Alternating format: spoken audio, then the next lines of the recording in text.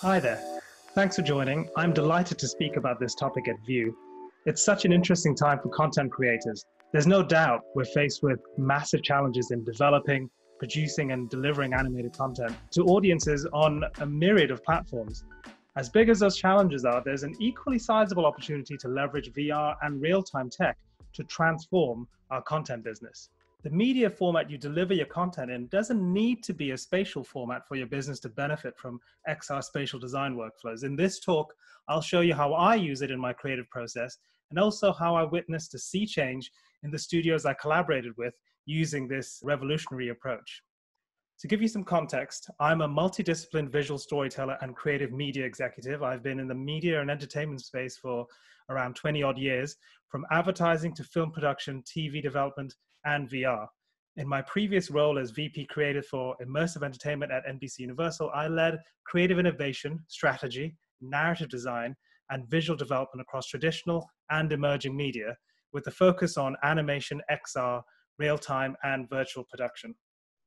In parallel, I'm an independent animator, illustrator, and character designer. So these two sides, independent content creator and entertainment executive, will often converge in varying amounts, the common thread being visual storytelling, of course. Now, as a creative consultant, I originate IP and develop entertainment franchises, particularly for animation. I blend my executive experience with my passion for the craft to transform the origination, production, and distribution of CG content to be more democratized, creator-friendly, collaborative, and efficient. And by leveraging XR and real-time creative tools, I'm able to ideate stories and visualize worlds in ways I simply couldn't do before. Here's the challenge we all face. Simply put, CG production pipelines are siloed by their output formats. Despite having common steps and similar asset requirements, the processes have evolved with different specifications, and they just don't play that nicely together. And that's been fine for a while, but today we are faced with an ever-fragmented audience. That audience demands content that's tailored to whatever platform they're on at any given time. And as content creators, if we want to originate strong IP and build franchises with real reach and longevity, our approach to animation production has to be much more nimble than it is today. So we can unlock a level of world building that really makes the most of these unique formats and cohesively, right, to serve story and character. The emergence of spatial design tools brings methodologies to create in a smarter way, an alternative to the established two-dimensional interface of a monitor, keyboard, mouse, and tablet. Visualizing in XR can significantly speed up iteration and dramatically reduce the learning curve of design and visualization for all skill levels. One of the things I love doing in VR is developing concept art that's quite versatile because it's spatial. Let's call it spatial art. Art that I can inhabit whilst creating it, which really helps me focus on directorial choices, especially the emotional beat of the scene. I can observe what I'm creating from a character's point of view and from a director's overview. I find VR sculpting a way more intuitive way to move 2D character designs into 3D. Check out my workshop at the conference where I walk through how I use Masterpiece Studio to design toys, create illustrations, rig and animate characters, and model assets for AR prototypes. But now back to this talk. Historically, I found working in CG to be creatively unintuitive and artistically unfulfilling. I'm driven by storytelling. I'm a fan of the craft. What keeps me engaged throughout is this process of visual ideation. And that can be really slow with traditional CG tools. Spatial design software like Masterpiece Studio, Gravity Sketch, and most of all, Tavori, connect me with my ideas in 3D like none of the traditional CG apps have ever been able to. Those apps involve too many barriers for my way of working. But Tavori gets out of your way so you can indulge in the story ideation process spatially and visually. Here's a virtual set I built within Tavori. This is the secret lair of the antagonist in the story, a mad scientist turned power-hungry galactic overlord. I used a mix of primitive 3D models included in Tavori's library and models shared publicly on Google Poly. You can even browse Google Poly from within Tavori, which is really handy. So that's all I need to sketch out a set like this for previs and prep the environment for layout. The menu system feels like a shelf full of toys, enticing you to just sort of pick up and play with the items. Working with the camera is as point and shoot as it gets, literally. Before I get properly into layout for the actual scene, I like to explore compositions and angles that might serve as reference for concept art, or look dev. Even at this primitive stage, I've worked out a lot of the scale and general design ideas I want from the overall set piece. It's the equivalent of bold strokes in a painting, if you will. And as I do this, the visuals I'm framing will spark story beats in my mind, potential set pieces or at least potential marks within the sequence I'm planning as I move around the space. These set photos form a kind of mood board and frame of reference for production down the line. And here's the character. I modeled him in another VR app called Gravity Sketch. I then imported the model and rigged it into a puppet with the skeleton tools inside Tvori. Tvori supports FBX and OBJ and a few other formats. I used FBX here because that's the one that I'm most familiar with, and it's kind of supported by most 3D apps. I'm not sure that watching what I'm doing here in video instead of in VR conveys just how much fun it is to pose your characters spatially. I mean, it's like playing with an action figure or a stop-motion armature and puppet. Except here, obviously, it's a digital space, and therefore much more forgiving than stop-mo. But it's really no replacement for stop-motion. The tactile nature of that medium just can't be beat. Still, as far as posing CG characters go, this method wins hands down for me over the interface of a traditional DCC. I mean, what a fun way to work out the specific gestures, body language, and physical presence of the character you're working with. Really get to know who they are before blocking in their performance in the scene. I can tell you that this guy is into ray guns as much as he is into quantum physics. He considers himself a uniquely brilliant scientist and military genius. So in his mind, having mastered both sides of the coin makes him a flawless ruler, the only choice for the cosmos. So the stance I'm trying for here should reflect that arrogance and self-importance mixed in with the aggression of someone who's ever poised to prove himself in a fight. I mean, it is kind of a silly and fun character. Great antagonist. With plenty of facets in his personality to draw from. And his overall design is something that I can sense check by posing him to make sure that his silhouette remains nice and strong and clear. By doing this, I'm also brainstorming acting choices for the animation. So the timeline here will be pretty familiar to animators. I like seeing scenes blocked in step mode, basically keying all controls and building up movement from the primary storytelling beats. And then once I'm happy with that, to then put in the keys that hit the essential performance poses. And then once I'm good with that, I move on to the breakdowns and the extremes and so on. Fortunately, Victor, the animator whose scene this is, works that way too. This scene is about him receiving new information from his computer. His computer is actually a character in the story too.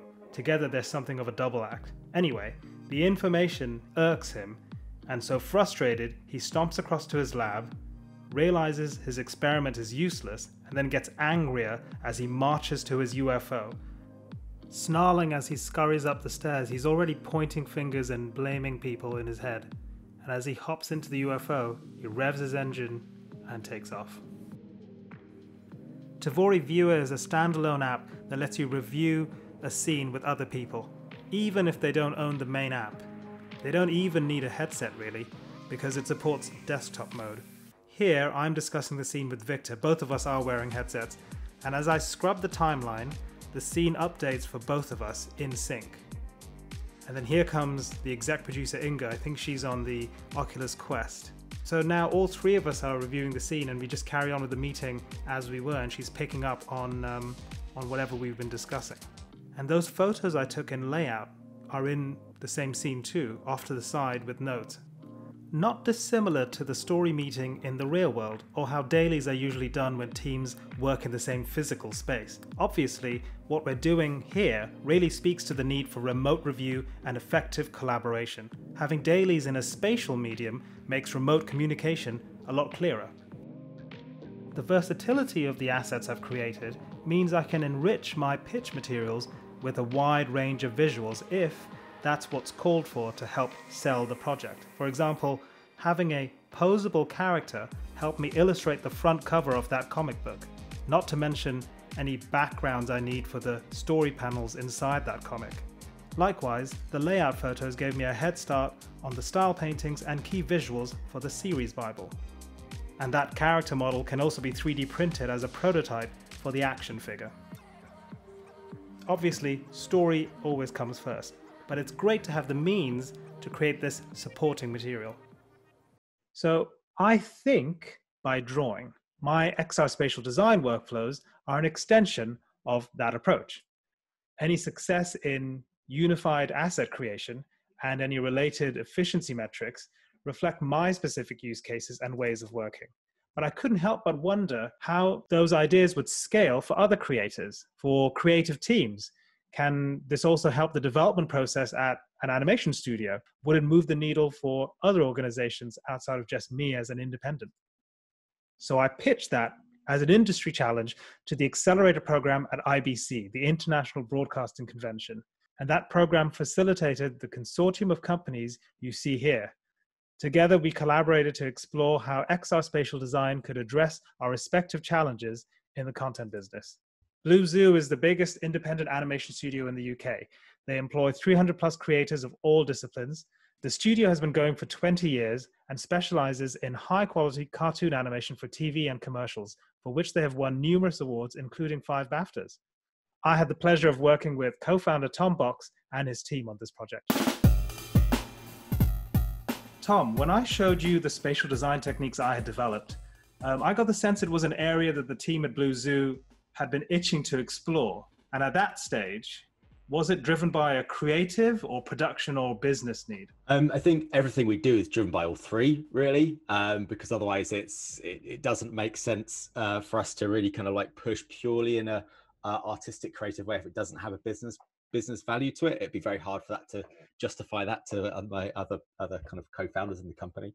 So I think what happened was you explained your thoughts on the future and how these technologies can be embraced by animation studios, and that really resonated with me in everything you said. So kind of thought we're both on the same wavelength, and we're really looking ways to explore this and collaborate with other partners. So it kind of really seemed an ideal way of us kind of exploring the space in ways that we hadn't anticipated before. And I remember quite early on, you outlined overarching goals, right? What were some of those goals you had for the POC? We really wanted to test in a robust way as possible the ways that this technology could be used to speed up the animation production process, but without affecting the quality. Because when we see platforms like YouTube and the way audiences have such an insatiable demand for content, the default way that most companies have dealt with that is by churning out kind of really kind of cheap animation, you know, as you see on like preschoolers' YouTube channels. And that's not something we're interested in. We want to make stuff that we're proud of. And so we really approach this as can we utilize this kind of spatial technology and embrace it in a way of solving that what is essentially is a business problem of catching up with what modern audiences want. Yeah, and you did something really interesting. You baked a very specific animation technique, puppeteering, into those goals, right? Because you set outside the quality bar, but then you also wanted to investigate that technique in particular. Why was that? Yeah, well, I think because what we do is cartoony animation, cartoony character animation, and the obvious way of trying to make that more efficient is to go to the motion capture, then use motion capture with real-time technology. But there's always a bit of an uncanny valley kind of feel to the characters. It feels a little bit like a costume character at a theme park where it feels like there's someone inside. So And also we feel like keyframe animation does that really well, and we could never match keyframed animation with motion capture when you're doing all these crazy cartoony movements. So like let's park that and look at other things. And for a while now, for a few years, we've been kind of like playing around with ways of using puppeteered kind of characters in digital animation, but we've never really explored it with VR. Mm-hmm. So we thought this is an ideal way of combining the two ambitions of seeing how we can explore VR space and using puppeteered animation in a way that embraces the movements and feelings you kind of get when you have that mapping of a human movement onto a digital character that you know is not real. And it's about how can we really embrace that kind of slight kind of puppeteer, I guess it's a puppeteering movement in digital animation, and utilizing all the amazing advancements in render engines like Unreal and Unity to make something that doesn't feel cheap, and it feels really kind of like premium, and it feels something that we can be proud of, and audiences want to watch. And at the same time, it has that authentic humanness about it, which audiences can then really embrace, and it doesn't feel too synthetic and kind of CG animated. VR can capture your movements at such a high fidelity that the way you married technique to the stylized look was really smart. Yeah, and that took a lot of iterations to try and to get that balance, because when you do VR animation and you move things in VR, it's such a direct mapping from a human movement. You almost see the kind of like the handshakes and stuff. So we had to kind of like try and iron those out as much as possible whilst retaining the essence of the performance.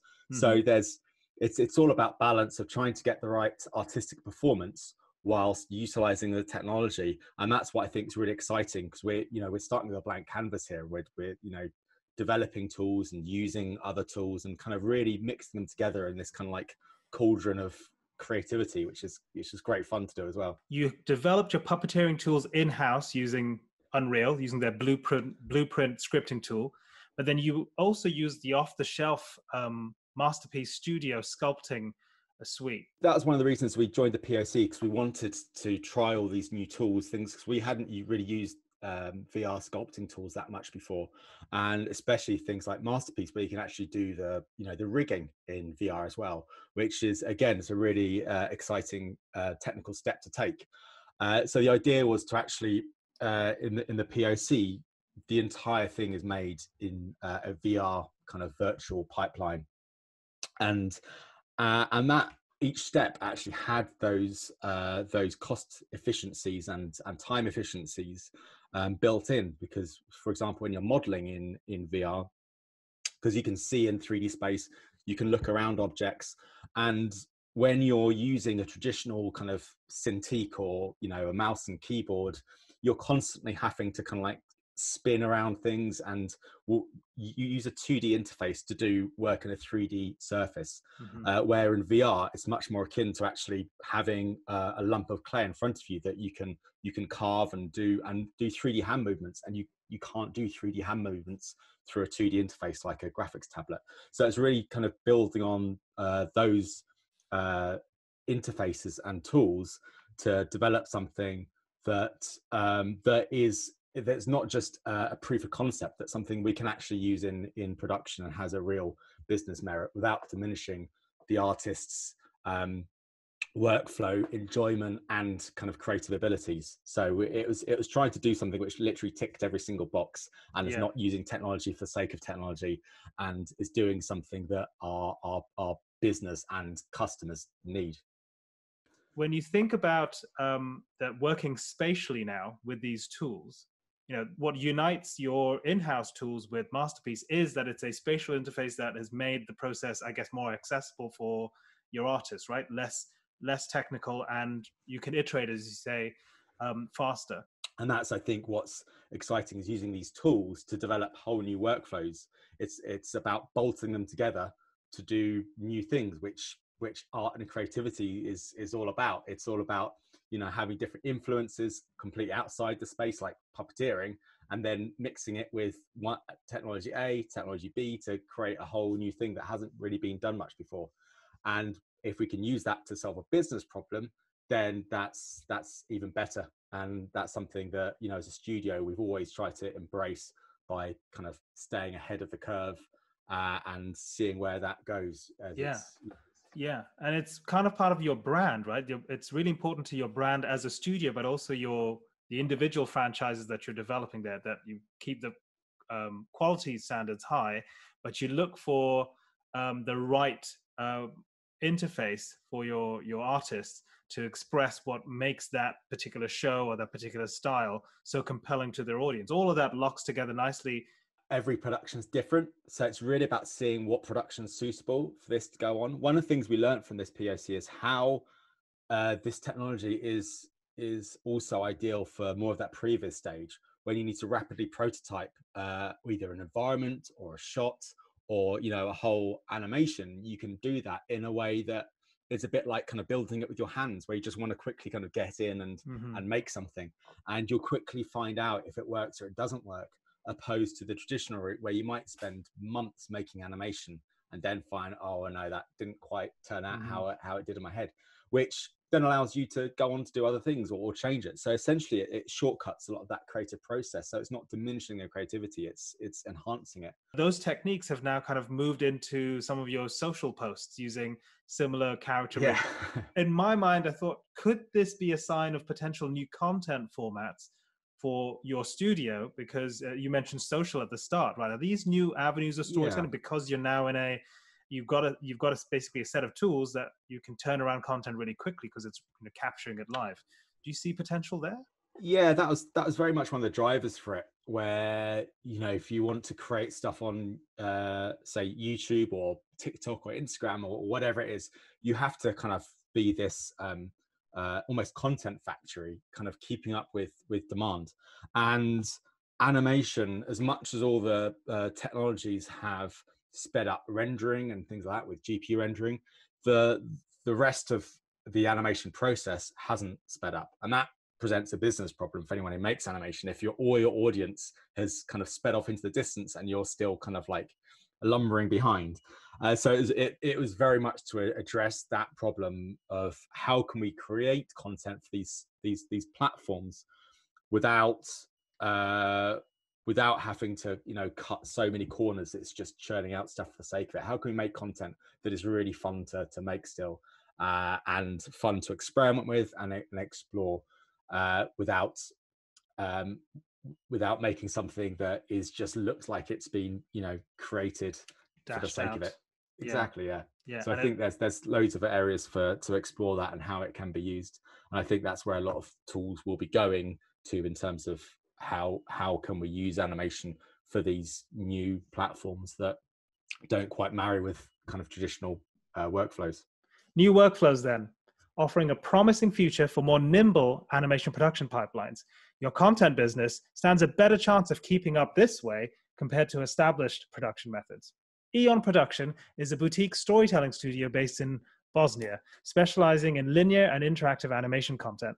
Whilst they have a long history of using real-time rendering and game engines for series production, our work together over the summer was the first time they'd added VR as a production tool. I had the pleasure of working with the studio's owner, Mladen, and I absolutely loved how freeing the XR spatial design approach was for his in-house artists. Mladen, I remember you describing Masterpiece Studio as being a liberating experience for your artists. The liberating part was that it's very intuitive.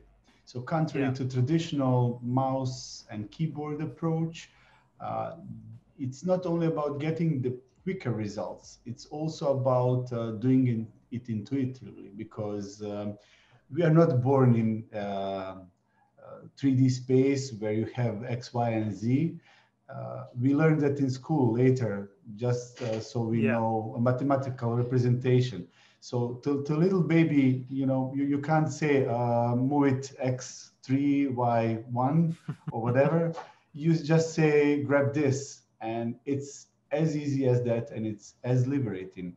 And that is one of the things. The other thing is when you have some artists that are not that skillful with traditional tools. For example, if they know sculpting, fine art students or my animation students, they just jump and continue sculpting. They just need a couple of minutes to learn the tools, and they really, really quickly jump into the process, and they don't have that learning curve that we had 10, 15, 20 years ago when we were jumping inside of the new software.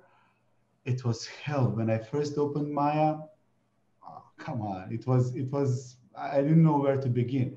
While in Masterpiece and other spatial tools, it's just go inside, learn these few buttons and start working. I feel like they could potentially challenge how we approach the production pipeline for animation. Do you feel the same way? Absolutely. The disruptive moment doesn't come only from the intuitive approach. It also comes from the moment that the learning curve is shorter.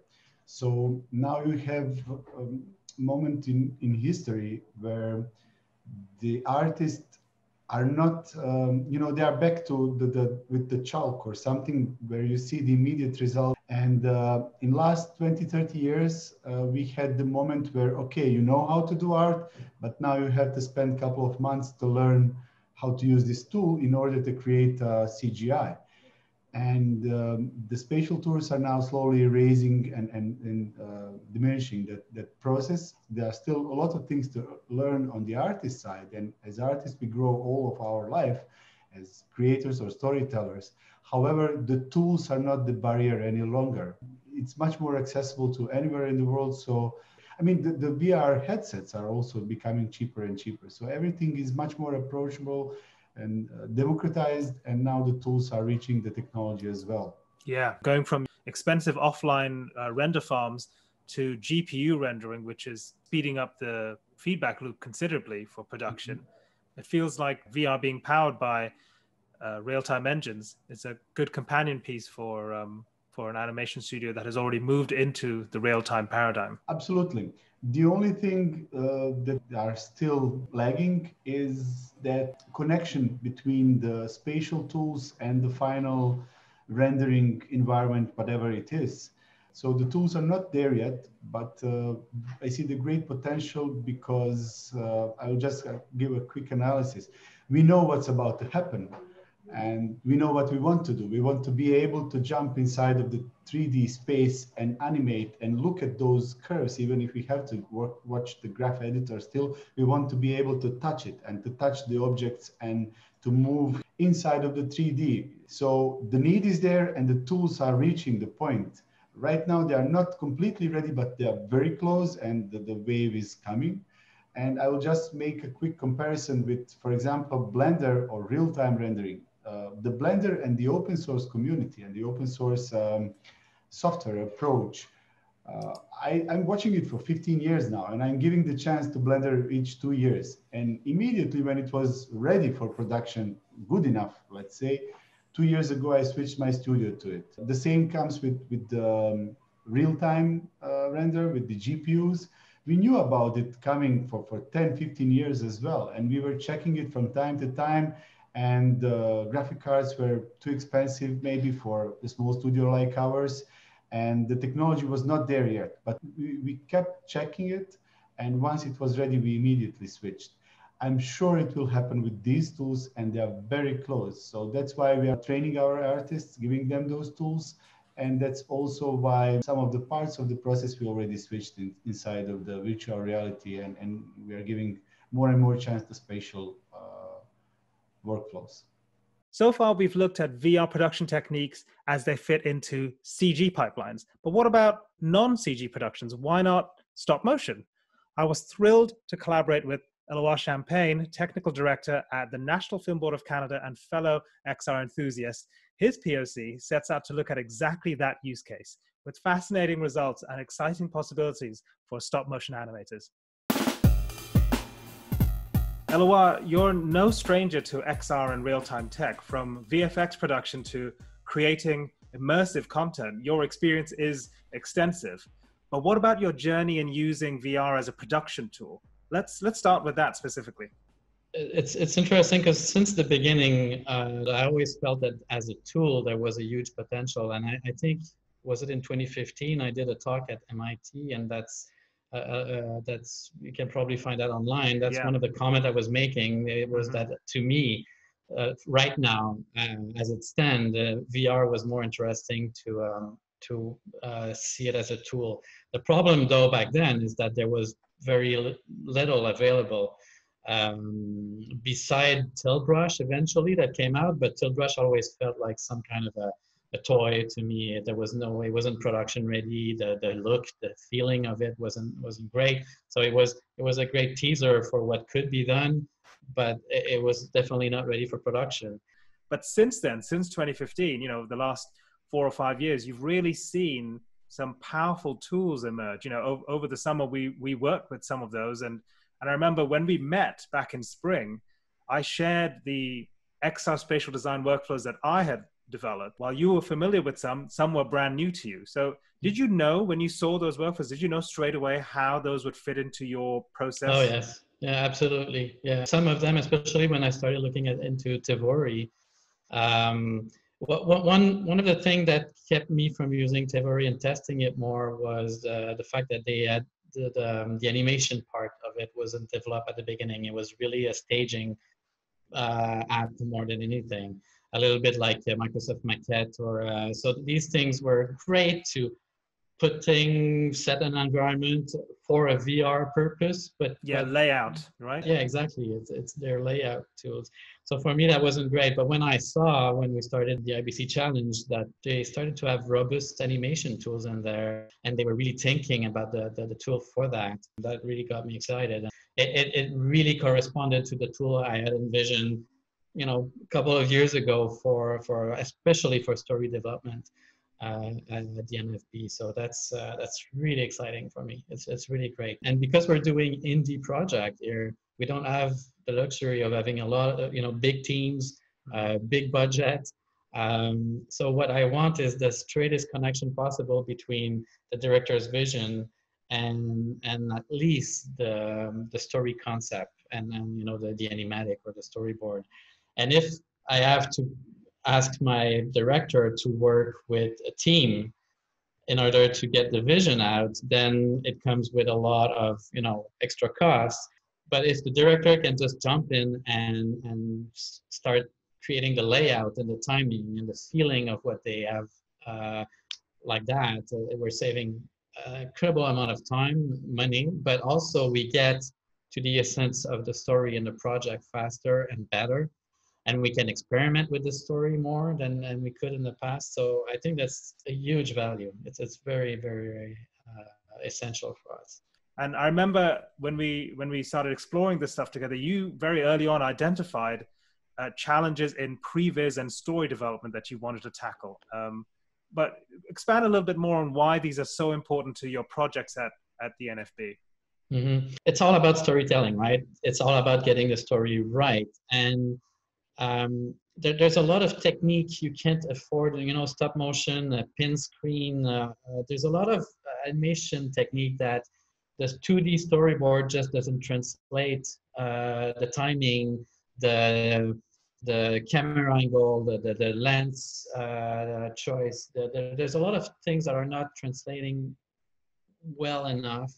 And in the end, it leads to changes in the edit and the timing of the project that are costing a lot of things. And also, we can't, there's a limit to how much you can experiment on the story on a stop motion project or on a pin screen project, because it takes so much time to develop and to work in that medium. And you have often tools that are like the puppets or like the pin screen that are expensive, fragile. So you can't just say, okay, I'm going to experiment, make multiple versions, and then edit that into a story.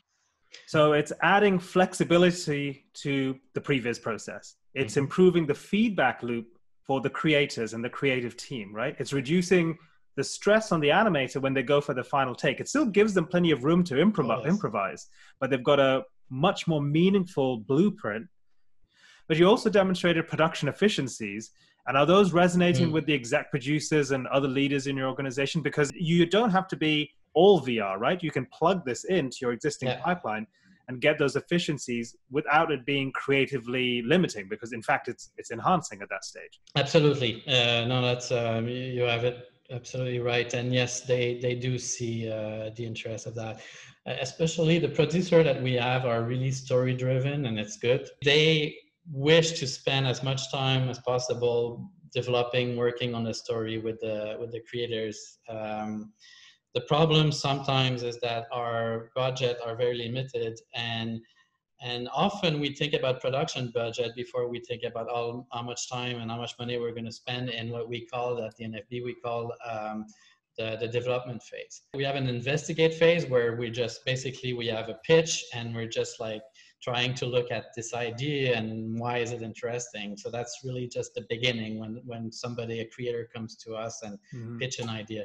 But then if the producers are happy with that, they will go in development. So now we're going to do some look development. So how does that film will look, moods, mood board, some visual reference, and the script and the story. And often that phase ends up with a storyboard. Usually we don't even have an animatic at that stage. We have a storyboard, and then we go in production. So that, to me, there was always a gap there. We have the development phase where we have a storyboard, and then we produce. But in order to really get a good production schedule, to figure out what you will need to build, how much piece this world will have, how much what staff you will need, the more time we can spend at the development phase to get the story right, to make sure that we previs as much as we can, the better the project will be in the end. But also probably we will save money because we're just going to build what we need to build. We're just going to work on what needs to be worked. We're going to hire the people. We're going to get them at the right time in the schedule. We're not going to get VFX artists coming in to do effects on a shot that eventually we're going to cut because the story wasn't quite working. So it's all stuff that if we can figure out at the development phase, then everybody's winning. Of course, right now, because of what they are, because of how early it is in development, there are limitations, and we're still going to go back to traditional tool, especially if it's a linear traditional project. We will edit in a fairly traditional way, but there's a lot of step before that in the world building, in the world creation, that I feel it's the potential is huge, and I think those VR tools can help with that tremendously. So right there, LOI and I spoke a little bit about the producer's point of view, but now let's hear from Mookie Culhane, the person who exec produced the project for IBC. Mookie, you're an independent producer with a rich career in media and entertainment. You've done TV, music, interactive, and immersive stuff, including VR experiences.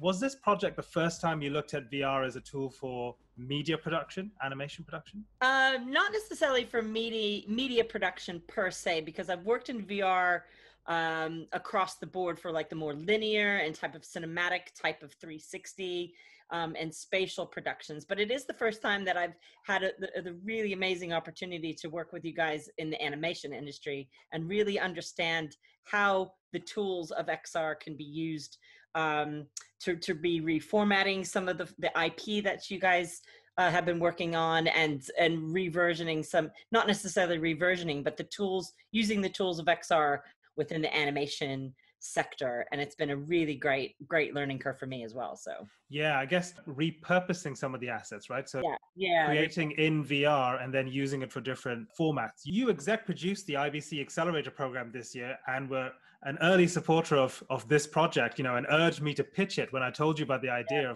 of exploring XR spatial designs with other companies. So what did you see in it back then, back in February 2020, when we met and I told you about this idea? You were on it straight away. So yeah, it was great because we had met at the Unity XR Day the week before, that was hosted in London, one of the last of the lockdown sessions, which shifted into the February IBC Kickstart Day. And again, one of the last of the lockdown sessions. Pre-lockdown sessions. Pre-lockdown, yeah, last of the pre-lockdown sessions. And when you were telling me about this concept of, utilizing XR production for, across the board in spatial design, and I was like, this is something that needs to be more known about. This is something that people need to know about. People need to be starting to experience. And when you told me that on the day, I was like, you have to get up on the stage and explain this as an IBC challenge. And I'm so happy you did. I was so glad you did, because again, just the challenge that the industry does face with utilizing, creating some future-proofing some of their assets and the IP and things that you could be doing within the cross-platform spatial design. And your project really demonstrated that very, very well. And we brought together a dream team. Yeah, we certainly did. Yeah. And, we assembled an amazing group from the gaming world, the game engine makers, through to broadcasters and IP holders and content makers, and the software vendors as well, the pioneering startups that are creating these XR tools. So with this group of collaborators, there were a number of POCs that emerged, and each one leveraged spatial design techniques to disrupt animation production in different ways that spoke to their business. Why do you think disruption is such an important element here? Because that seems to be a thread through all of their work. Yeah, I think the word disruption is an interesting adjective to use. I think it's when it's pertaining to kind of more those traditional types of media production that perhaps is still embedded with major broadcasters. Anything new or that could cause people to think differently or outside the box, or keep people on their toes, and push the boundaries of getting away from traditional production or complementing in a way, can be known as disruptive. But I also like the word disruptive as something really gritty and forceful that makes people think about change. And we have talked in this POC about how the trajectory of is going up and incorporating XR into different types of production. And that's where disruption becomes complementary into how productions can be done, and just thinking about those procedures and it becoming a regular thing. Once upon a time, we're making linear types of content, and then we had to adapt to smaller screens on a mobile, and thinking about different screen sizes, different speed sizes. Now we're going to be incorporating those faster speeds of 5G into things, and how can this impact our production as well. So I do like the word disruptive, but I think it's like it's a word that, in my experience, when you say that word, it will make people that might not be thinking outside the box or within those traditional spaces sit up in deer in headlights moment. And it feels like it's us doing this to strangle people to go, you've got to be thinking about different types of production. You've got to be thinking about your audience. You have to think about the devices. So you're like, who are you making things for? How are you making it? What devices are they going on? How will people know about it? And I really believe the proof of concept that you developed here, Rafi, can help, set some standards perhaps, and get people sitting up and thinking on how to turn disruption into an everyday complementary type of production workflow. You're absolutely right. It needn't be scary, right? Yeah, and the word disruption could also be the same as collaboration. So again, this what the IBC accelerators brought, and what this team brought, very cross-disciplinary ways of thinking. It's one format in animation, but there were cross disciplines and the tools in AR and VR, to our senior level stakeholders like at Cartoon Network and Sky, and to our game engine, the beautiful union of the first ever media first of to the major heavy hitting game engines working collaboratively. Yes, Unity and Unreal coming together for this in support of this project. Disruption equals collaboration, or we just replace the word disruption with the word collaboration. I like that. Let's do that. My approach to collaborations like these is to focus on pain points in the pipeline and to come up with complementary workflows that feel more natural to the specific use case at hand. The uses of XR spatial design are far too broad for just a one-size-fits-all approach, right? It's also rather nascent. Still, even in these early days, I can honestly feel the difference these methodologies have made to my output as an animation development executive. And that goes double for the positive change it brings to studios as they plan productions, set expectations for previs, and implement learning throughout their creative teams. Thanks very much.